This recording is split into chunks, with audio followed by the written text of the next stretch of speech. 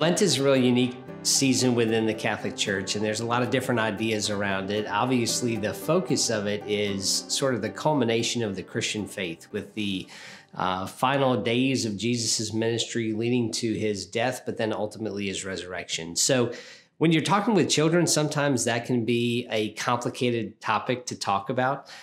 We also have traditions, things like what are we going to give up for Lent and things of that nature, which we tie back to the sacrifice that Jesus made to us.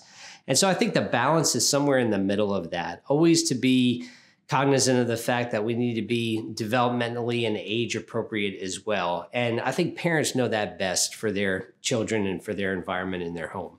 And I guess what I would say, especially to parents, is give yourself some grace in those moments. No answer is necessarily perfect. You're likely going to be caught off guard. But I think the questions are very good, right? We want to cultivate in a healthy way an inquisitive and a curious imagination among our children, because it leads to bigger and better things like critical thinking skills, being able to analyze things, process both emotions and facts together. And so that is something that we can all work together within.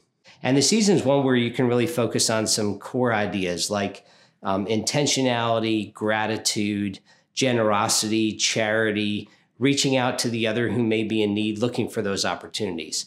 So I would say that some very specific things that you can engage in that we try to attempt to do are look for service opportunities.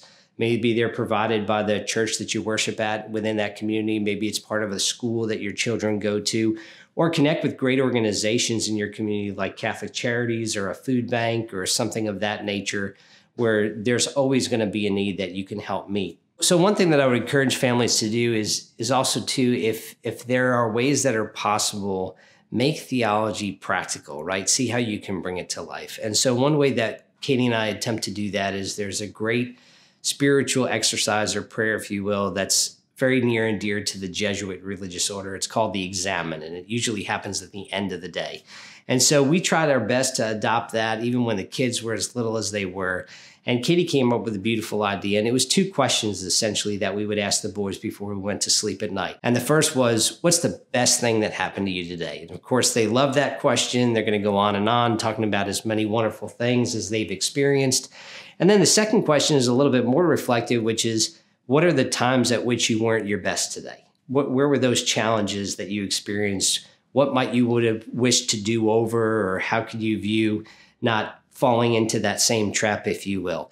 And so those were just great, valuable conversations. I mean, we have so many examples that we think of and that are near and dear to our heart. And then after asking those questions and listening to the responses, we would then just simply sum it up and say, thank you, God, for those amazing and those best things that happened to us today, and forgive us for the times that we weren't our best.